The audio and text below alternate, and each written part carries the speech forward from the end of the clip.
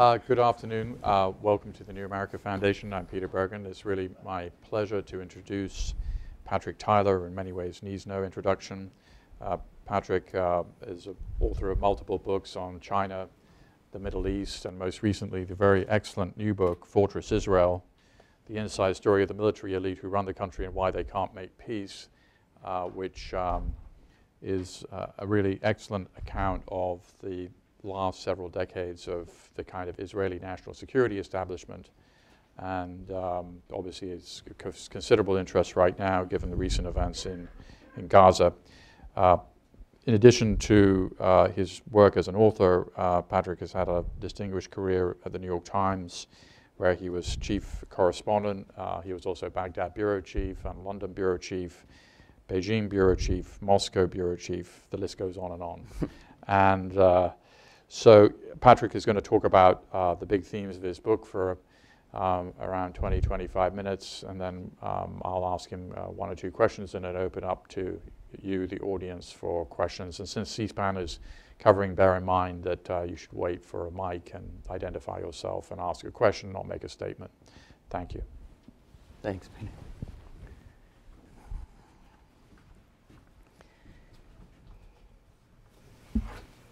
Thanks very much for that introduction.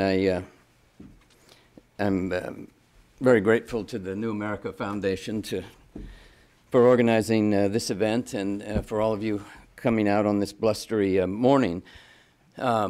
Fortress Israel is my second book on the Middle East, and as you know, the Middle East is a topic that compels anyone who pretends to any level of expertise to recite a little prayer before one holds forth. And I like the one that the late Mo Udall used to use. He would say, "Lord, give us the wisdom to use words that are gentle and tender, for tomorrow we may have to eat them."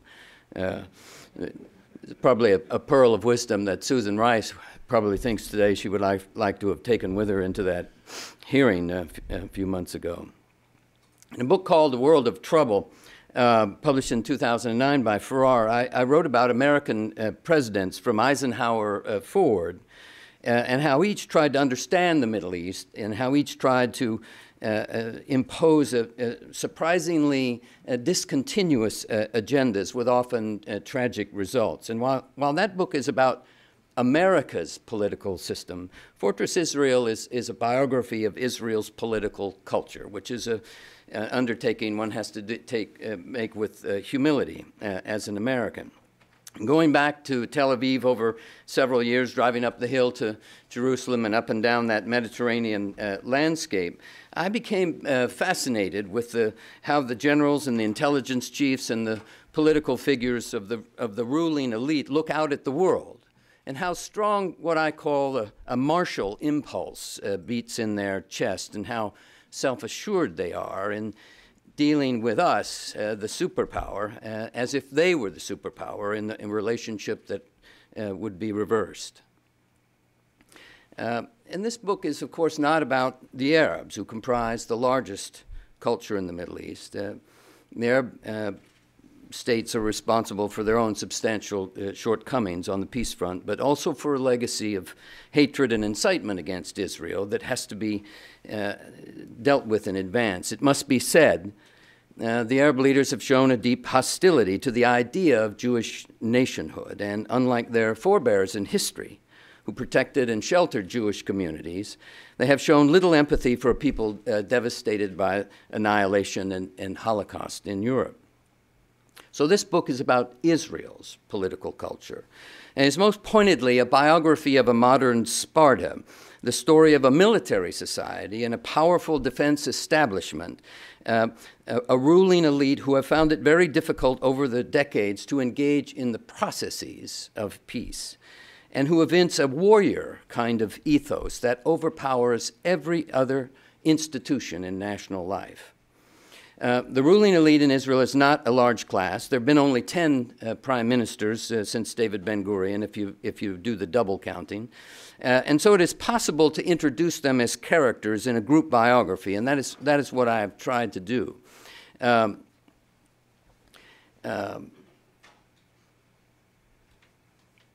We must always remind ourselves in looking at any nation's history that all politics is local. And in Israel, during the first decade of statehood, the pioneer spirit began to flag. When Israelis were short of water, they short of good agricultural base, and when the bright sheen of Ben-Gurion's leadership began to fade because young people were less and less interested in pursuing military service as a career than they were in pursuing what young people everywhere are interested in, career, relationships, etc. Ben-Gurion needed, in the mid-1950s, he realized, to remobilize the country. And so he began preaching about a sense of new national peril as a voice in the wilderness. Most of his peers, crucially, at the top of what became the Labor Party, Golda Meir, Levi Eshkol, Moshe Sharett, opposed his new militarism, especially Sharett, who became Israel's second prime minister. And he was a man who most Americans have not heard of, and he believed passionately that Israel's security could only be assured through a strategy of peaceful integration, which required compromise and accommodation with the Arabs. Gamal Abdel Nasser, the Egyptian military dictator who had taken over in 1952, carried on a secret correspondence with Moshe Sharett, facilitated by our Central Intelligence Agency, whose officers believed that Israel and Egypt could come to terms. Yet at the time, Sharett's policy, based on diplomacy, negotiation, integration, was anathema to Ben-Gurion. Where Ben-Gurion said we should get ready for war as a nation, his cabinet, however, under Sharett's leadership, said no.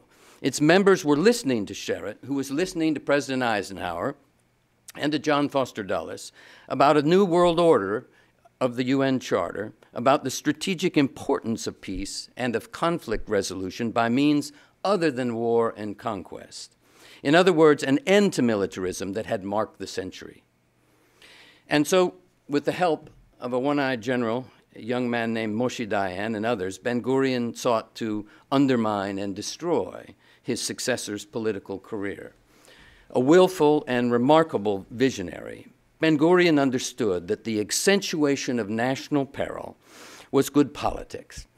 Better politics, he wagered, than what Sharett was selling, diplomacy and negotiation. Ben-Gurion understood that to prevail, one had to win elections, and from this period forward, the period of the mid-1950s, he never strayed from the narrative of grave threat and peril that kept his core constituency in lockstep with his vision. From that period forward, he also orchestrated the greatest military buildup in the Middle East and set out with secret French help to build a nuclear weapons complex near Dimona, and he laid the foundations for the modern IDF, Israeli Defense Forces, and for its doctrine of preemptive warfare within a concept of deterrence that is unique to that military culture. Understanding the more fully revealed context of Ben-Gurion's tenure as Israel's paramount leader, how he nurtured and employed the warrior class that included stars like Dayan, Ariel Sharon, Yitzhak Rabin, and others, allows us to understand better today that Israel remains a nation in thrall to that original martial impulse, a sense among the political elites that the military option is the best and most certain to get results, that it is the best way to keep the country and its supporters abroad mobilized, that negotiation and diplomacy are a kind of appeasement and surrender. This ethos, the ethos of Sparta, one could say, always being on the hair trigger for combat, has given rise to succeeding generations of leaders who are stunted in their capacity to wield or sustain diplomacy as a rival to military strategy. One of the first interlocutors I engaged during this period of research was Mike Herzog, who had spent some time here in Washington at the Washington Institute, and he served as chief of staff to Ehud Barak. He comes from one of the founding families. And I put this question to him of how the Israelis look out at the world and the lack of the weakness of the diplomatic side of their civil institutions. And he looked at me very straightforwardly and said, we don't have American culture here. You should start with that. We are still in the process of developing civilian bodies, but for now, the whole culture of decision-making revolves around the military. It's as simple as that. In Israel today, the foreign ministry stands as the only bastion of Israeli diplomacy. It is the house that Moshe Sharett built. Yet the person who occupies the Sharett chair of statesmanship and diplomacy is Avigdor Lieberman, who is a man that I think you could safely say is not that interested in diplomacy, especially with the Arabs. And if he had a policy, it is more likely to have abdicated expulsion of the Arabs than engaging them.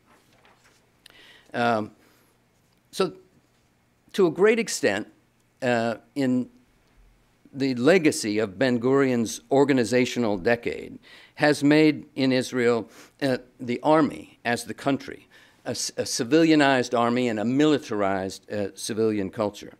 And for half a century, standing at the center of this martial culture have been the Sabras, those native-born Israelis whose parents come as pioneers from all over Europe. These young Israelis grew up socialized to violence. They didn't bring the intellectual baggage of their parents. They grew up on the land, defending farms, standing watch at night. These young Israelis fought with the local Arabs, with whom jousting over land and grazing rights. And when the Israelis declared their state in 1948, the Arabs attacked them from all sides. As arms and volunteers flooded in, the Israelis discovered a searing truth, that war delivers tangible gains for a victor. A Jewish army, for the first time in 20 centuries, had fought and won, delivering statehood that was immediately recognized by the United States and the Soviet Union. Ben-Gurion was not happy with the boundaries seized in the first round of war, and that's what he called it, and he referred to the second round and the third round that was inevitable in his view. But they were boundaries that he had not imagined during all those years prior to 48, when he and the leaders of the Zionist movement crisscrossed Europe in search of a homeland, support for a homeland. Dayan, who became Ben-Gurion's favorite officer, was the prototype of the Sabras. He had grown up in poverty. He had fought the Arabs in the region of the Sea of Galilee and the Jezreel Valley, where they used stones, clubs, and knives in adolescent combat. A thoroughly secular man, Dayan in his lifetime came to read the Bible incessantly, especially the Old Testament, because for him it was a manual for war. He loved the stories of David and Goliath, of Samson, and of the conquest in the book of Judges. And he had thought he would become a farmer until the British recruited him as a military scout for their forces, and he found his element there. The British assigned him to the Yorkshire Rifles Battalion that was protecting the British petroleum pipeline that went across Palestine up to the ports of the Med. And the local Arabs kept blowing up the pipeline, protesting British policies for Jewish immigration to the Holy Land. And the British were determined to put an end to it. And the British commander was a heavy drinker and brass-colored whiskers, and he instructed Dayan to go to the local Arab chieftain with an ultimatum. He said, "Tell that bastard that if there's any further sabotage of these pipelines, I'll blow up his house. And if there continue to be sabotage, I'll blow up every house in his village." Well, when that didn't put an end to it, Dayan suggested there might be a more subtle way to deal with, to win Arab cooperation. And the British officer wheeled on him and said, "I didn't come here to teach British soldiers how to crawl in your bloody country. I came here to teach the bloody Arabs how the British operate." Many years later, when the Israeli army began blowing up Palestinian houses as a means to punish and put down rebellion, people asked where they'd learned such a vile method of collective punishment. I told this story on a BBC interview the other night, and there was silence on the other end of the line for a few minutes. For Westerners, Israel presents a difficult problem of perception. A broad swath of Americans, not just Jewish Americans, have admired the pluck and the determination of the Zionist enterprise. But while we have been encouraged to regard Israel as a tiny and embattled democracy in a sea of Arab hostility, Athens, with its many shared values, it was not Athens, as much as Sparta, that Ben-Gurion turned to as the model for his state. Zionist revolutionaries had once aspired to be a moral beacon, a light unto nations in a benighted region that yearned for development. But after witnessing the destruction of European Jewry, and with the pioneer spirit flagging in the malarial swamps of Israel's coast, Ben-Gurion dramatically shifted his focus in the first decade, building a different kind of polity, a society organized as an army under a concept of self-reliance that called for continuing warfare and military buildup. It was a notion that the struggle with the Arabs would be very, very long, and that they wouldn't understand that they could never succeed until they were defeated on a serial basis. In less than a decade after its founding, Israel had fielded the most agile and powerful armed forces in the Middle East and had made secret plans with the help of France to become a nuclear power. By the time the United States, and this is an interesting and important point, by the time the United States got deeply involved in arming Israel in the late 1960s, Israel had already defeated the Arabs in 2 rounds of war, the War of Independence and Suez, and was preparing to do so for a 3rd time in 1967, and was working urgently to fashion its first 2 French-supplied atomic explosives to use in case something went wrong in that war. The legacy of those Zionist revolutionaries who had enraptured the parlors of Europe and America is not the light unto nations that the early romantics envisioned. They instead have bequeathed to the Jewish world and to the West a highly militarized dependency, a state that has achieved great feats of cultural and economic development, but has failed to build a strong enough institution to balance the military zeitgeist with imaginative and engaging diplomacy. This state of affairs, I would argue, represents one of our greatest challenges in the West. Why? Because here we are, a decade after our last big military intervention in the Middle East, on the knife's edge of making the decision of whether about we go to war with Iran or acquiesce in Israel's decision to launch such a war against Iran. And let me connect this history to the present one more time. Diane, who led Israel to victory in the 56 Suez crisis and the Six-Day War, 67, believed in what he called the detonator strategy. Now, I'm quoting from him now. This was a talk he gave to his general staff after Suez. When someone wishes to force on us things which are detrimental to our existence, there will be an explosion which will shake up wide areas. And realizing this, such elements in the international system will do their utmost to prevent damage to us. He acknowledged that this was not a very constructive thesis, but it is a thesis, he said, that we should be a kind of a biting beast, capable of developing a crisis beyond our borders.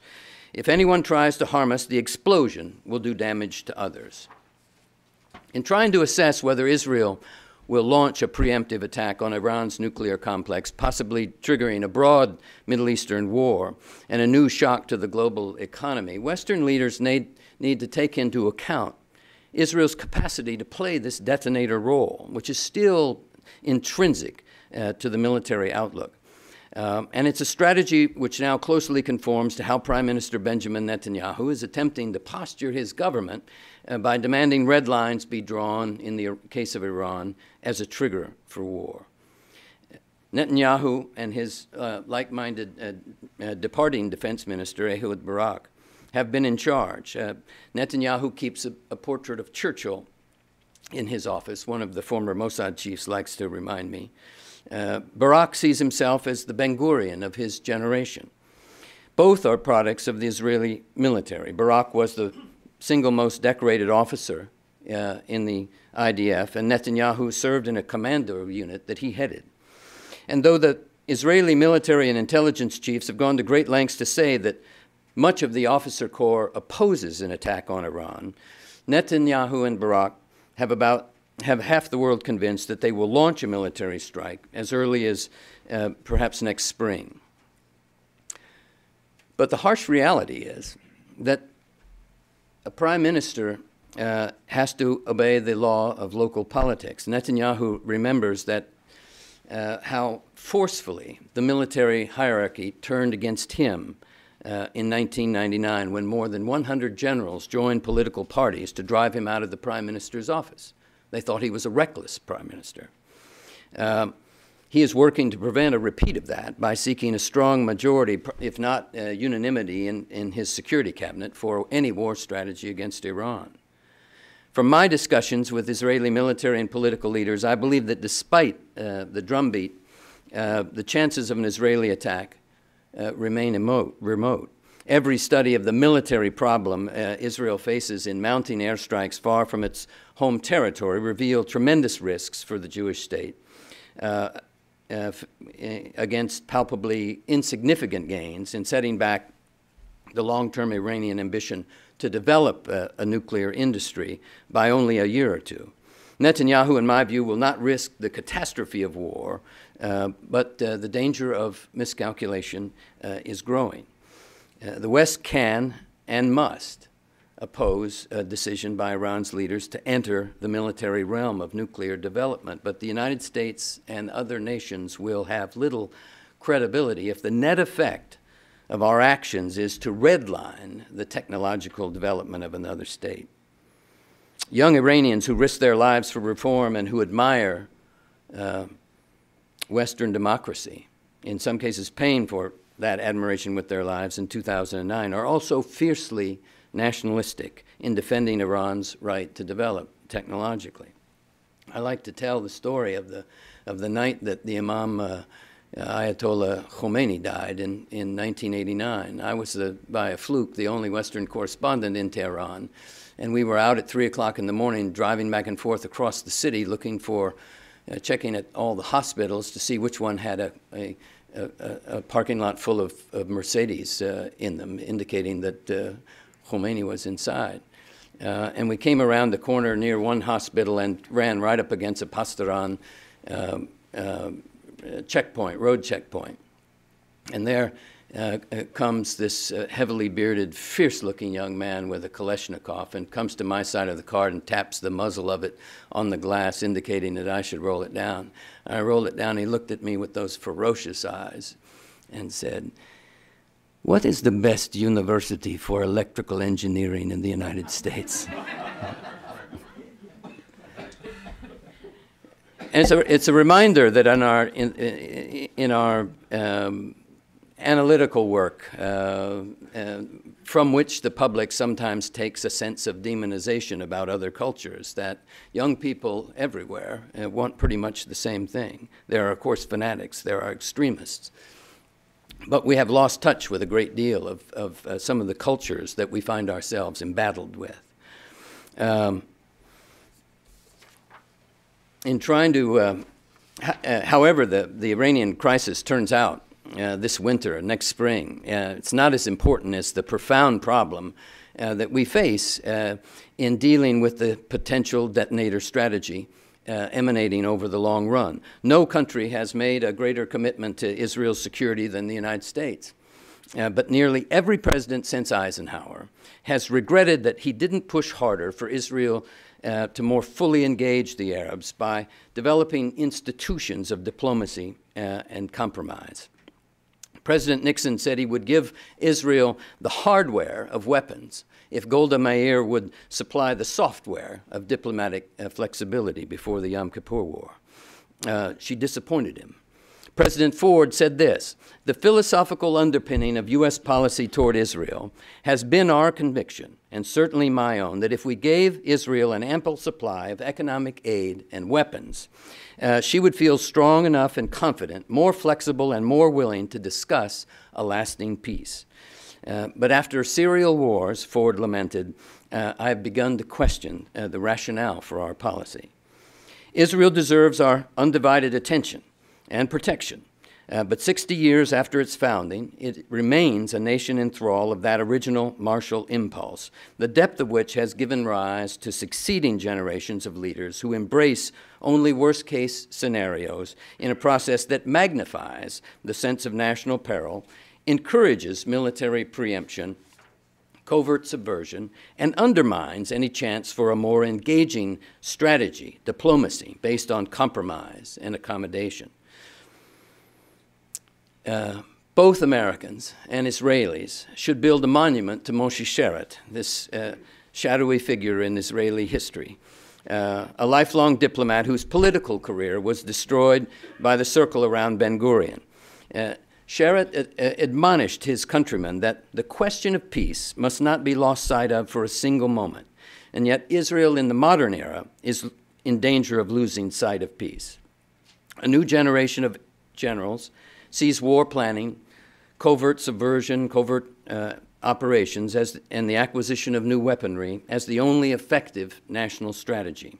And the West must face the prospect that Israel may not be able to rebuild the strategic consensus for peace, like the one that Sharett built very briefly in the 50s, and like the one Yitzhak Rabin imposed on the military establishment in 1992, an act of courage for which he paid with his life a few years later.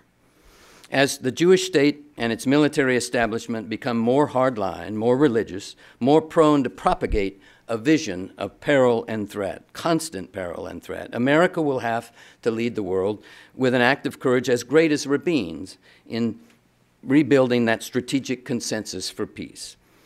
Rebuilding it in Israel, rebuilding it in the Congress here, and among the Jewish and fundamentalist Christian communities who so assiduously and often blindly advocate militarism or applaud it.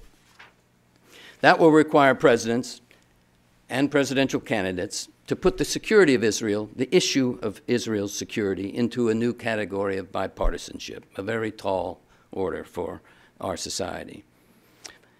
But the Muslim world and Israel are pulling away from each other, and that's the danger. And imagine a region in which they were pulling together. Here's the rub. If Israel only develops the institutions for war and continues to neglect the institutions of diplomacy, peace will remain a distant prospect.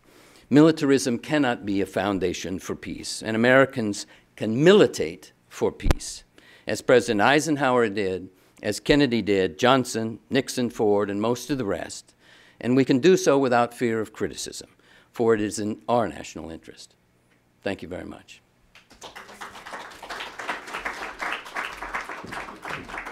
Patrick, thank you very much for that excellent overview of your book. Why is it that so much of the pushback on a potential Israeli operation against Iran has actually come out of the national security establishment? Because that would seem to be somewhat at odds with one of the big themes of the book. How do you sort of square that? Well, the pushback has come from the core of the security establishment, but that is an indicator. I think I would argue that very establishment is delaminated, and over the last 15 years has been delaminating to a certain extent. You have Sabras who are now on the hard militarists and believe that what they learned from the suicide bombers of 95 and 96 is that peace is a distant prospect, and they've gone over for a very hard view of their adversary, whereas others continue to work behind the scenes and in their jobs and believe deeply in engagement with the Arabs. I think also you've got political elements here. When Meir Dagan, who was the Mossad chief who has basically authored much of the covert action that has set back the Iranian military program, it takes a great deal of pride in his accomplishments. It's not that he's a squishy lefty on the peace front.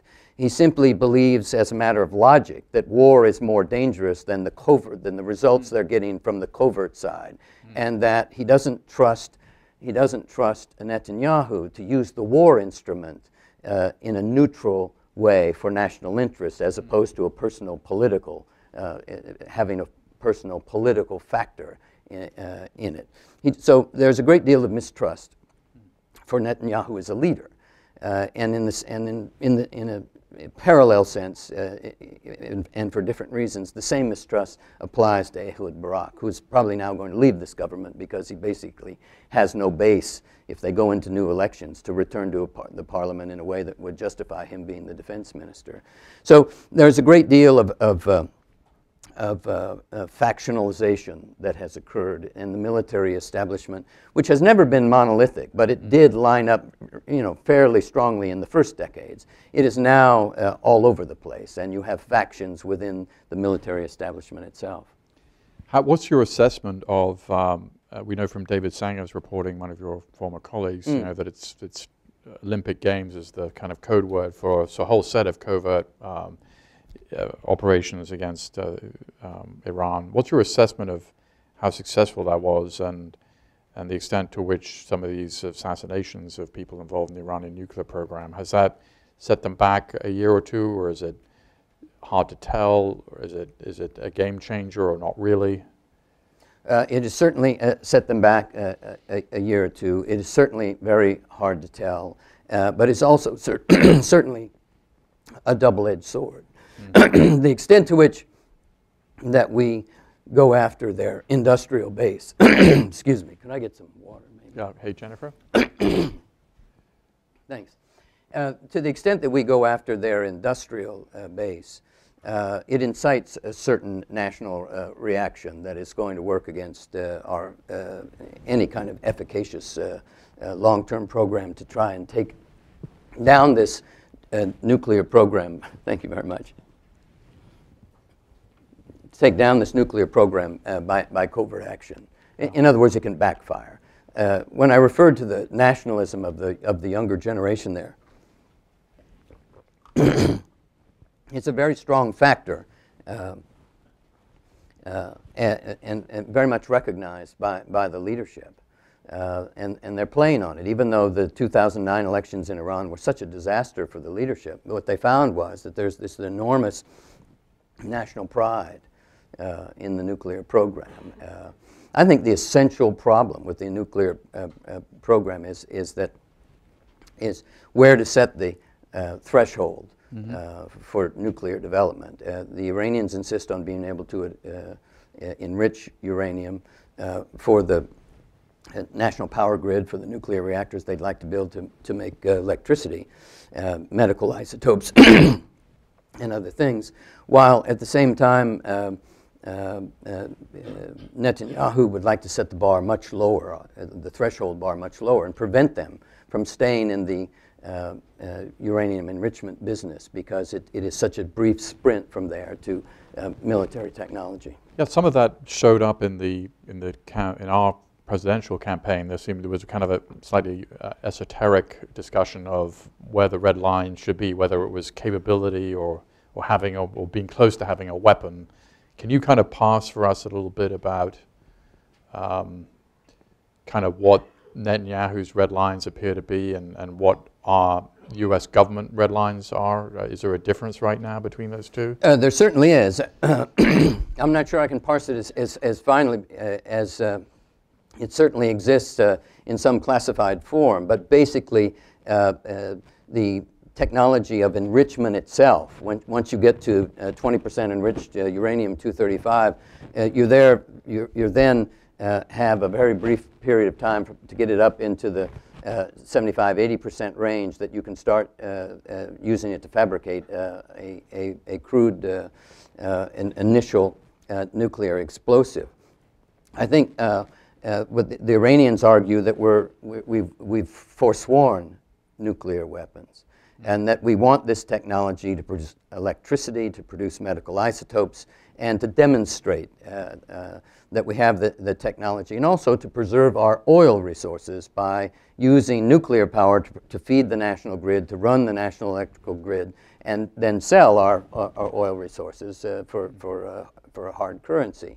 I think the Obama administration recognizes, as you look across the planet, across the globe, that you've got so many countries that are at a technological level that you can't go redlining them and saying you can't proceed past you can't proceed to the point of enrichment. You can't proceed into nuclear development. After all, we were the early promoters of nuclear development with Eisenhower's Atoms for Peace programs and others that followed it. So I think Netanyahu wants a hard determination that the Iranians can't be trusted. Any nuclear work they're doing is an indication that their goal is weaponization, and he would like to set the bar to get what uranium resources they have under control and to prevent it from being enriched, and also they use this term of the impunity. What is the phrase? Once the it's the impunity factor or something like that. Once they bury their centrifuges so deep in a mountain that you can no longer go in, even with penetrating bombs, to destroy it. And once that line is crossed, they can enrich to their heart's content. They can shut out the IAEA inspectors and dash for an enrichment to a high level that they can use to fabricate their first bombs. I think Netanyahu's formulation and his red lines are based on a very determined conclusion that Iran is after a weapon. Is there any reason to doubt that, by the way? I think that's extremely hard to tell. I think you know, we've had these relationships with countries and allies that we suspected were developing weapons: South Korea, Taiwan, and it Pakistan. Pakistan and Israel. I mean, right. Ben Gurion came to the White House more than once and looked into the eyes of American presidents and said, "No, that's a plant that's going to do some water desalinization and medical isotopes. You don't have to worry about us." So very hard to say. You have a fatwa from Ayatollah Khamenei.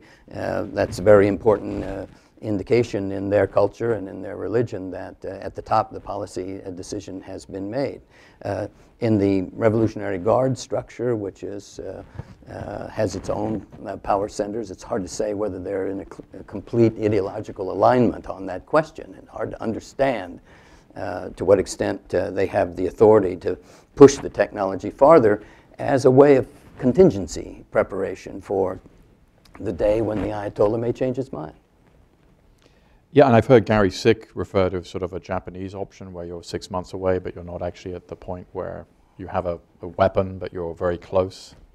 Sure, and I think that Obama, if you read what is coming out of the White House over the last 2 years, would not like to get that far advanced right. With Iran, but would like to acknowledge some way, to be able to state publicly that the United States, in perhaps developing a new grand bargain with Iran, is not adverse to the level of technological development that Iran, ostensibly articulates, and that is developing a national industry of nuclear power for electrical production and other peaceful purposes.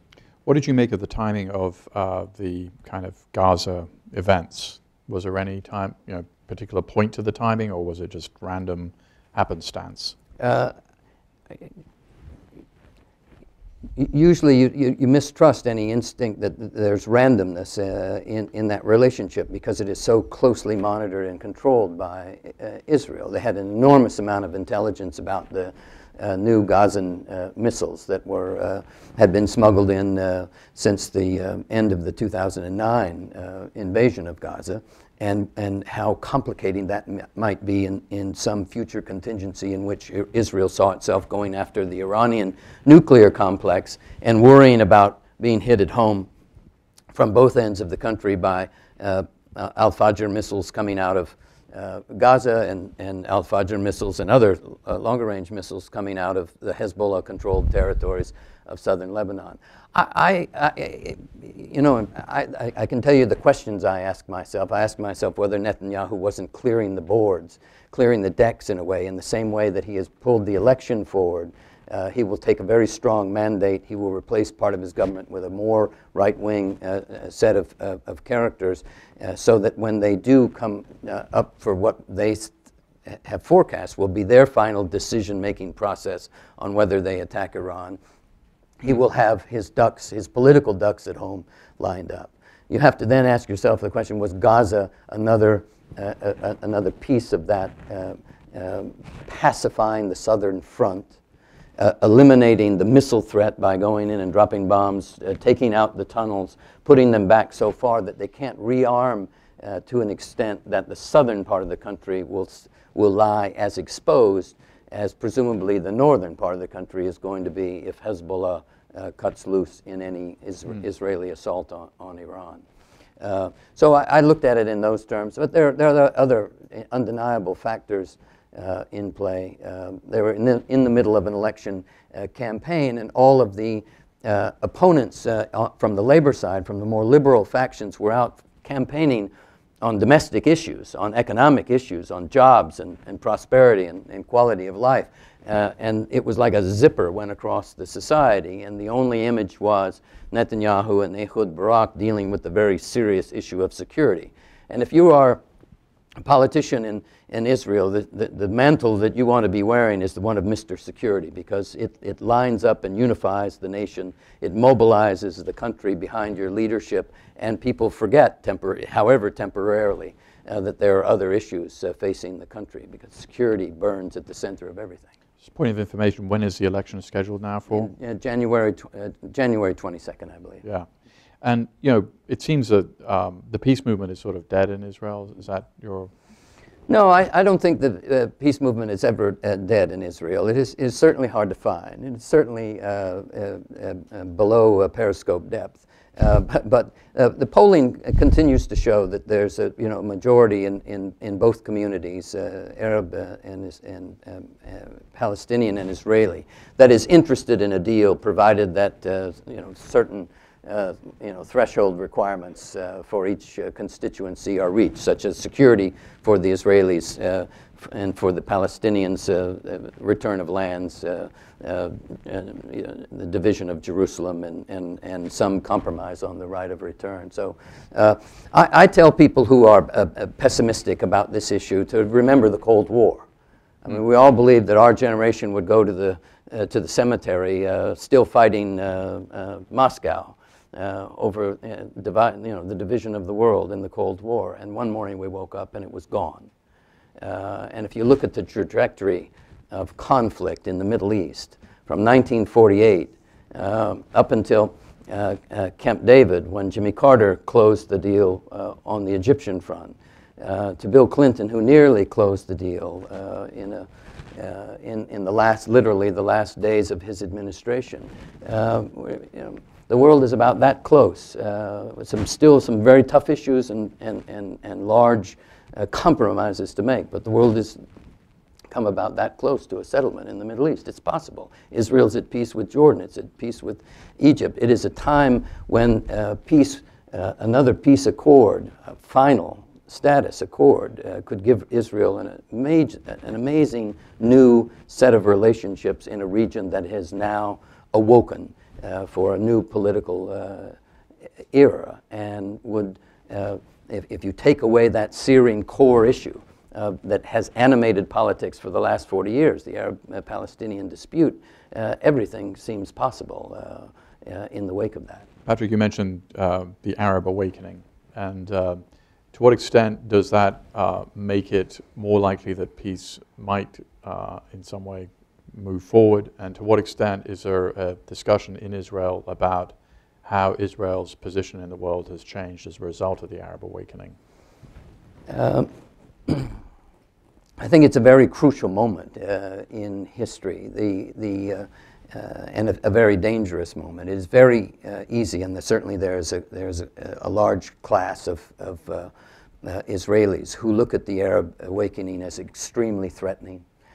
As a return to enmity, as a growth of the Islamic threat, in the same way that we look at Al-Qaeda, and fear that they are doomed in some way to endless warfare to protect themselves out into an unlimited future. And then there are other groups that see opportunities in this awakening, but you can't move on engagement of the Arabs at this crucial period in the way that Israel needs to engage the Arabs to be helpful, constructive, and fruitful in its quest for kind of laying down the foundations for a new set of relationships in the region, without getting back to solving the core issue of the Palestinian problem, and that's got to come first in a way. I'm not sure that Benjamin Netanyahu doesn't see it that way.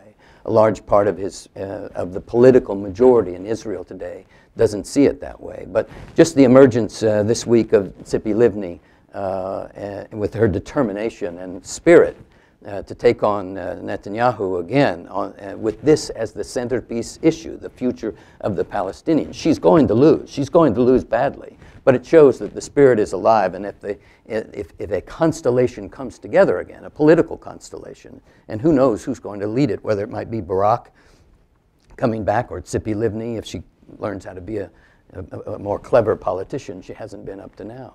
That peace majority could reemerge the same in the same way it did under Yitzhak Rabin. In your previous book, World of Trouble, it was really an assessment of every American president's relationship with Israel. How would you assess the Obama first term, just overall in terms of the issues of peace, relations with Israel, and what do you think that the second term may bring? You can't look at the Obama first term and not see that he raised expectations remarkably and then didn't fulfill them, and that was a great disappointment to him and to most of the people in the Middle East, and certainly the Americans who were interested in promoting a peace agenda there. I think he, like many presidents, you come into office with a very steep learning curve, and that Obama is an intellectual who believes that the thing you do as a president is get the policy right and then try and line up the politics. And really it's the inverse. You have to line up the politics before you can start thinking about what policies you can squeeze into those, within the brackets of that political formulation. George W. Bush recognized instantly as a political man what 9/11 had conferred upon him in terms of political opportunity. You could see it in his face those first 2 days of 9/11. I mean, certainly it was a national tragedy, but there was a sense of exhilaration in the man that his place in history had been elevated in terms of the potential he had just been handed to unify and galvanize the country and move it in some direction. We can debate how he moved it, but he was given that great opportunity. So Obama hasn't had that opportunity. He thought he could create it, and he thought he could take the goodwill that had been generated around the world by those speeches and the interviews he did in the first months to roll and Netanyahu to overcome his recalcitrance, to take the steps that were necessary to return the parties to the table in the Middle East. And he got defeated essentially by the Israeli government, by Netanyahu, and by its supporters here in Washington, in our country, and in the Congress. The one criticism I would make of the first 4 years is when he realized that he was going to have to put it on the shelf. Remember, he had said at the outset, I'd rather start on it early than wait like Clinton did to the last months. When he realized he was going to be forced to do that, he didn't come up with a bridging strategy or a bridging dialogue with the region that could maintain the faith, as it were. And instead, he started parroting the lines, almost the lines of AIPAC, talking points on the Hill and whatnot, in a way that I think was extremely frustrating to all those people who had projected their hopes on him in the first term. Now, all that being said, I think in the second term, the level of expectations is probably more chastened, but it's still there. It's still very high. I think that Obama is an idealist in the same way that Jimmy Carter was. Carter is more derivative of his religious upbringing, that his devotion to the notions of peace in the Middle East, whereas Obama, I think, comes at it more intellectually, but more as someone who has lived outside of America and looked back at it and sees it, has seen it the way other people in the world do, and therefore understands more intensely the importance of this issue to the world. And so I think his idealism will compel him forward. But that being said, he is now facing towering domestic issues, economic issues. And every president has to look at the Middle East and say, do I want to get up on that high wire while I can't afford to lose one senator or 10 congressmen on the votes that are coming on the avoiding the fiscal cliff, straightening out the long-term debt, reforming the entitlements programs, all of those domestic issues that we know are crucial to our future as a country. And it's a very, very tough balance to strike. So my suspicion is it's going to get kicked down to the last months of his administration, and if he'll make a calculation in his last year about what are the legacy swings I can make, like a batter at the plate trying to hit a home run. What are the swings I can make in my last months to try and close something? And it will depend on who's the prime minister in Israel at that moment, and how strong he is, and where the Congress is on the issue, because he will have to, no president can undertake this without some kind of base in Congress. I'm going to open up to the audience. You wait for the microphone, identify yourself, ask a question, and we'll start with some of the ones in the back, and then we'll move forward.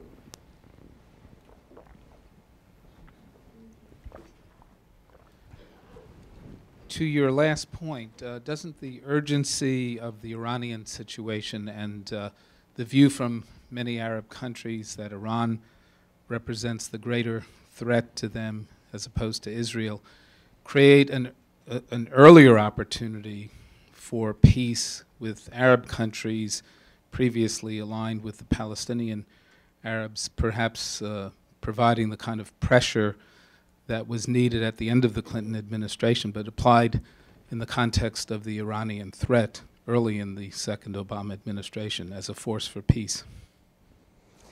My impression in watching it over the years is that you can't peel off the Arabs from the Palestinian issue by arguing that they're more important fish to fry in the Middle East.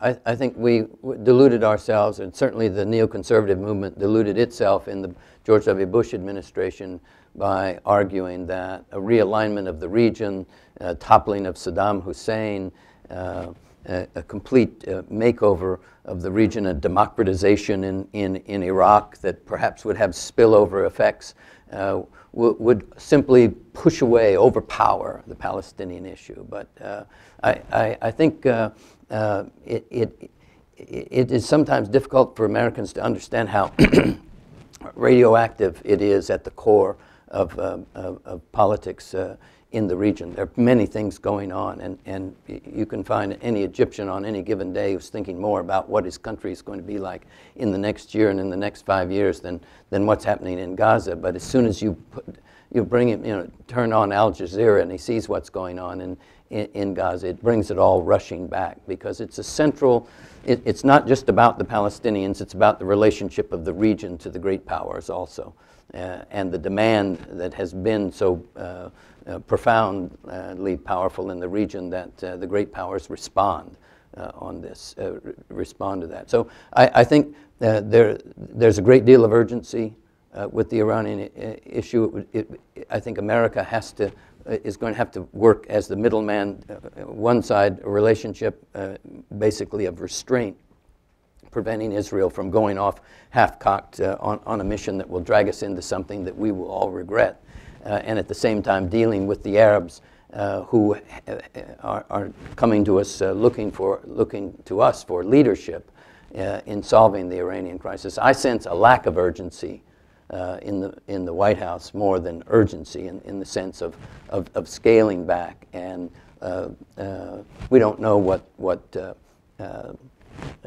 secret circuits, back channel circuits that are active in communicating to the Iranians that the outlines of various kinds of compromises on their nuclear program. And so I don't see it as an issue that can pull the two sides together by somehow shunting the Palestinian issue to the side. This lady here in the blue. I was wondering about the op-ed that Yossi Beilin published in the New York Times on Monday, saying that the United States should support the Palestinian bid for recognition at the UN as a way of undermining Hamas and strengthening the PA, sort of last chance, I think, for the PA. What is your point of view on that? The United States has opposed the bid basically because Israel opposes it, but would it really be in our interest to support it? And I'm a little bit confused.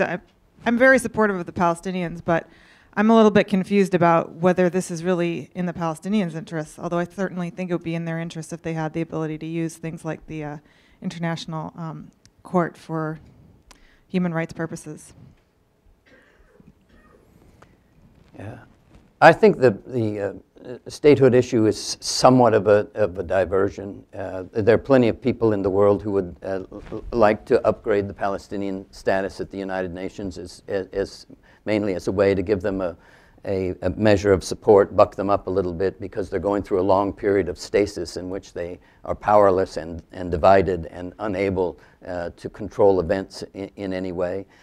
It is a diversion anytime you go down a road that can't take you to what the essential equation has to be, and that is two parties at a negotiating table working out a final status agreement that creates the Palestinian state. And so I think it is a little bit like a formal intifada. It is the leadership class of the Palestinians trying to throw off the strictures that bind them from getting anything else done, from making any progress, and from showing their people that they can get any kind of results. If they can promise that they might get the result of increased recognition and that would be an overall good thing, I think if you're a political advisor to Abu Mazen, you'd say, why not?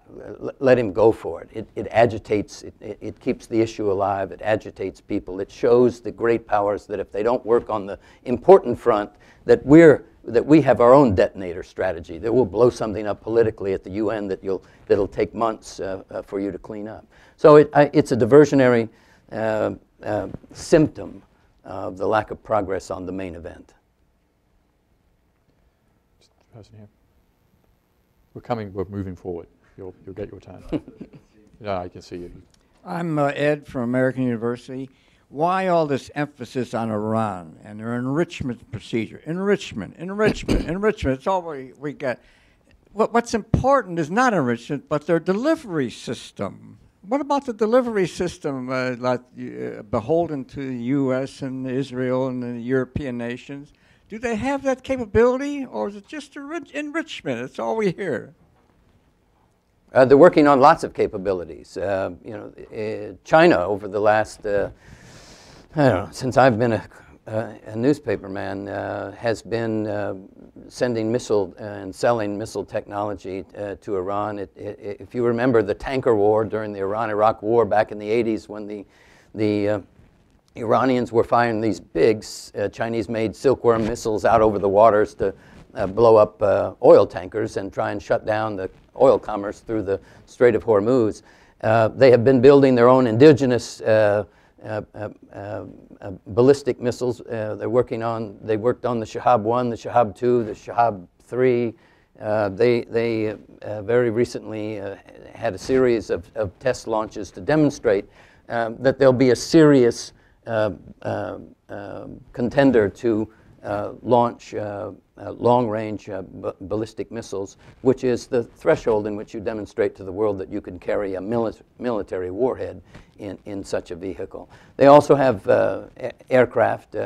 Delivery systems today in our modern world, it's hard to think through what all of them might be, but they're asymmetrical possibilities of using low-tech delivery systems. I mean, if you've ever been in the Persian Gulf, you know how close the distance is between the Iranian shoreline and Ras Tanura, the Saudi main oil loading terminal just across the Persian Gulf, and how that Gulf is full of maritime commerce. I mean, low-tech maritime commerce, like those wooden dhows that Sinbad the sailor used to sail up and down the Persian Gulf. You could pack a lot of explosives into one of those and get it close enough to industrial facilities on the Saudi side that you could terrorize the region just by setting one off.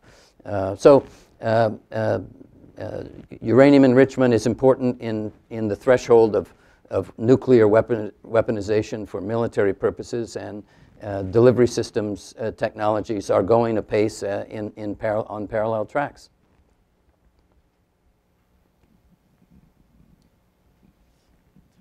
Hamid Lilou, Middle East Africa analyst for ProSol in support of USMC Operational Culture Center down in Quantico. First, thank you for your great presentation. It was a historical overview. In a couple of minutes, we could learn a lot about the history of Israel.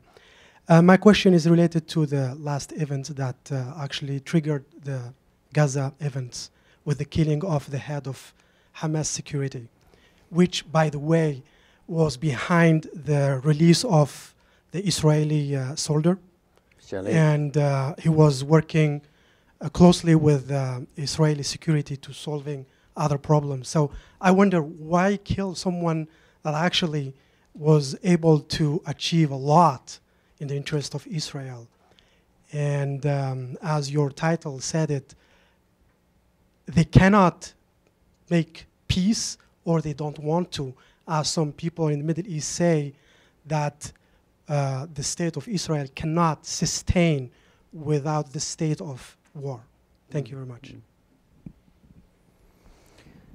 Well, there's a long history of targeted killings in the Israeli security establishment, and each one of them is debated internally by around the table with the prime minister, usually with his someone from the legal jurisdiction, his attorney general, but also the heads of the intelligence services and the military, and in military intelligence services.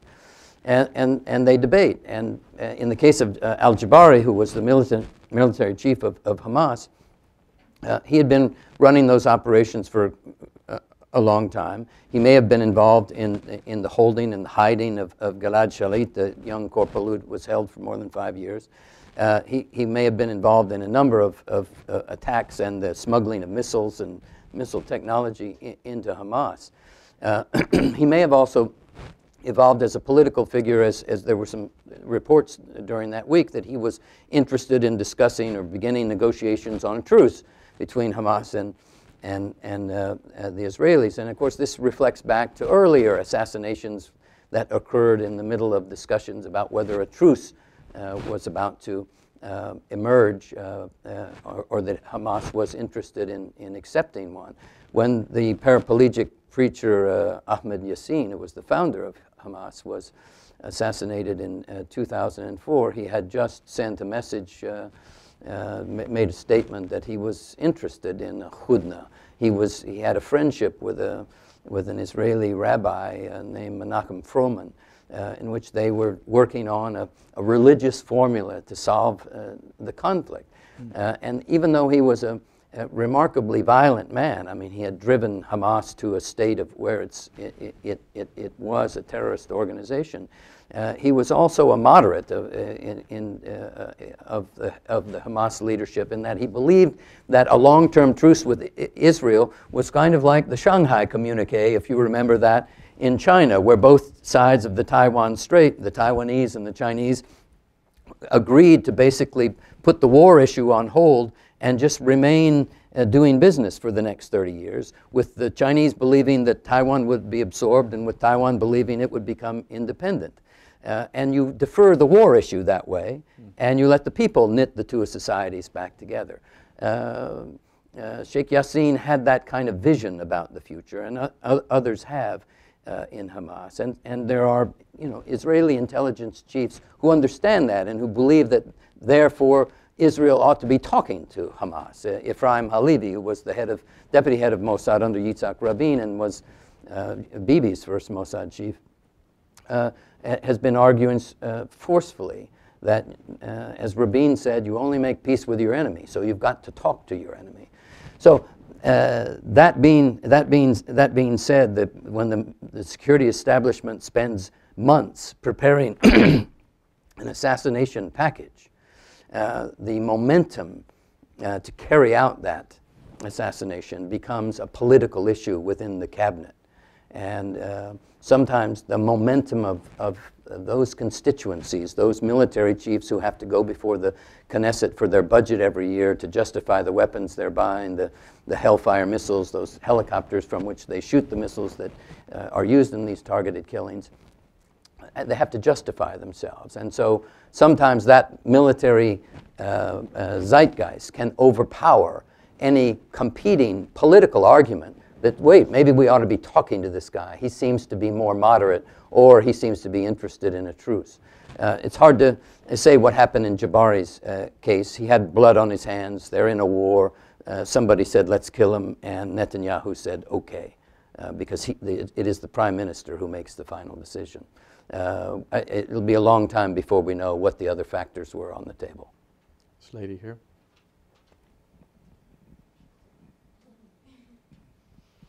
My name is Mary Ann Stein, a longtime member of Americans for Peace Now, which has been trying to persuade both sides to move more towards peace. Not very successfully, obviously. But I'm curious to know, there have been a number of articles and pieces written very recently that this aftermath of the Gaza, the latest Gaza action, may actually provide some opportunities, some unique opportunities for moving a peace forward. And in your comments, you said that you thought that it's very likely that Obama will not pick this up, which I rather agree with. But I wonder if he were so inclined, what you think the opportunities would be and how he might go forward. And also, I'd just like to throw in that there are an awful lot of people now saying he should send Bill Clinton over. I can't imagine Bill Clinton would take it up, but if he were to, he's incredibly popular in the region. And there are many people who believe he would use that and his political savvy to advantage. Interested in your opinion on those 2 points. No, the first one is just is a hypothetical, which I won't spend too much time on. If now were the time to do something, what would you do? Well, I don't know. You know, call them to Camp David, call Abu Mazen and a Hamas leader and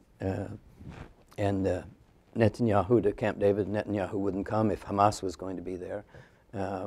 If Hamas joined Abu Mazen's government, plenty of ministers in Netanyahu's coalition would say now it's a terrorist government, we can't do business with it, and try and set preconditions. And overcoming preconditions is a lot of what the work is of getting people to the table. Jimmy Carter spent his first year really banging his head about how to do it. He was interested in basically convening a peace conference in Geneva and thought he could get the Soviets to help him pull the parties together. And he completely failed. And Diane and Begin and everybody, even Golda Meir came out of retirement and started slashing at Carter across the border. And he had to walk away from that, and then got the idea just to get them, call them to Camp David and start any way he could, and thought until the last minute that he had failed. And so you'd have to start it by looking at what are the greatest points of resistance with each party now, and how could we possibly overcome them. Congress would be up in arms. There'd be letters every day from 87 senators or 95 senators or, 333 House members insisting that the president stand up for Israel's rights. And it would be hard. And you can imagine where the fiscal cliff negotiations would go in that kind of atmosphere. Bill Clinton is an I've heard the same reports with interest. The problem, and Bill Clinton is extremely popular with the Israelis, with certain Israelis. He didn't like Netanyahu, and Netanyahu didn't like him. He tried to jam him pretty hard every time he would come to Washington. The basic problem for bringing Bill Clinton into the equation is how. I mean, he is no longer the president of the United States. And even if he was the high-profile negotiator for this president, only it's the president and his administration that are pushing for some resolution. And I rather think that it'd be very hard for Bill Clinton to go into that process as effectively as we remember him when he was president and undertook the same efforts in the last days of his administration. It could certainly help him a lot. It might even be more efficacious if you brought Bill Clinton and George W. Bush, who is still missing a legacy in his life, and have that bipartisan cast to it. It might be an interesting way to approach it. Very hard to go up against Netanyahu when he's going to come, if he comes out of this election with a landslide mandate and a tougher, harder cabinet. But that's what makes me think it'll get pushed back to the end of the second term.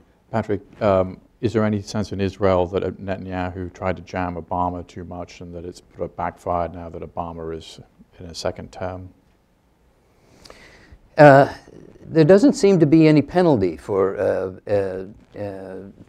Netanyahu's jamming the president. He's popular. His popularity keeps going up. He may be into a real election fight, but the economy is good in Israel, which is always an important factor. The state of security, even though they had some missiles coming in from Gaza, is pretty strong. Tel Aviv is this great Mediterranean city that lives in isolation to the squalor and oppression that exists within 50 miles of it in occupied territories. Young Israelis, I'm always startled by the fact that young Israelis are so ignorant of what goes on just over those hills and long cease to care what goes on in Palestinian villages and towns and along that fence and whatnot. And so the separation is intense, and it is politically debilitating for the peace process. Where it's going to come, where the initiative is going to come from, is hard to say. This gentleman right in the front has been patient. Very patient. We've got two gentlemen. Start with him and then you. Okay, Mohammed Al-Husseini from the Arab League. Hi. Thank you, Patrick. Just I wonder, for how long do you think that this military mentality will continue? A Palestinian who will read your book, he will think that's the only way to peace is to counterattack or to fight. But really, there is no way for peace. Should the Palestinians and the Arabs wait for another generation or 1 or 2 generations who are, when the Israelis come, who are really ready to make peace? Anyway, the Gaza incident, I don't call it war, proves that still, no matter how weak you are and the other party is strong, you still can, other outside powers can limit the power by intervention, like the United States and Egypt, although I feel the United States is the one really who did most of the pressure. So what do you think? I think that history tells us that those times when progress has been made most dramatically, there has been some intervention from the Arab street that energized it to some extent. I mean, the Intifada being the largest and the most poignant of all of those. There was a completely spontaneous event that shocked both sides and had a profound effect on Yitzhak Rabin, who had been a Sabra, who had grown up within the military system, who built the army that won in 1967 and was just about as tough a guy in the Israeli military you could meet. And he looked out across those smoking tires, the smoke coming out of Gaza and out of the West Bank, and said, there's no military solution to this. We've got to come up with a different approach. And he crossed the Rubicon. It was the first time since Moshe Sheret's time that an Israeli prime minister had crossed the Rubicon like that. I don't think you can count Begin, although what Begin did was extremely important, but he didn't come to a sense that there was no military solution with the Palestinians. He wanted to take the West Bank and Gaza because he believed they were part of the historic lands of Israel, and so he coveted them, and he really made the peace in Egypt because that cleared the way for him to go after the PLO and destroy Arafat, and he thought he would then get a compliant Palestinian community that he could impose peace on. But now today you have to ask yourself the question, what is Netanyahu waiting for? Because at some point in the not too distant future, the demographics are going to put him in Israel in the position of being what even its own leaders refer to as an apartheid state, where you're not granting rights to the Arabs that you rule in occupied territories or that are even Israeli citizens, and therefore they are subjugated. And what kind of moral foundation can you rest the Israeli and the Jewish state for future generations in that kind of configuration. Netanyahu doesn't have an answer for that, and when you try to infer that answer from the preponderance of his statements, it seems that he's still playing a strategy of time, and that is, it is something his grandfather said, that if you wait long enough, you'll only have to give him 2% instead of 22%. It's that somehow that it's still politically viable in his mind that you can have a Palestinian entity that is so truncated and so obscure and invisible, with Israel rampant in the territories, with the IDF security, the airspace, everything, and these contained villages of Arabs who have rights in name only.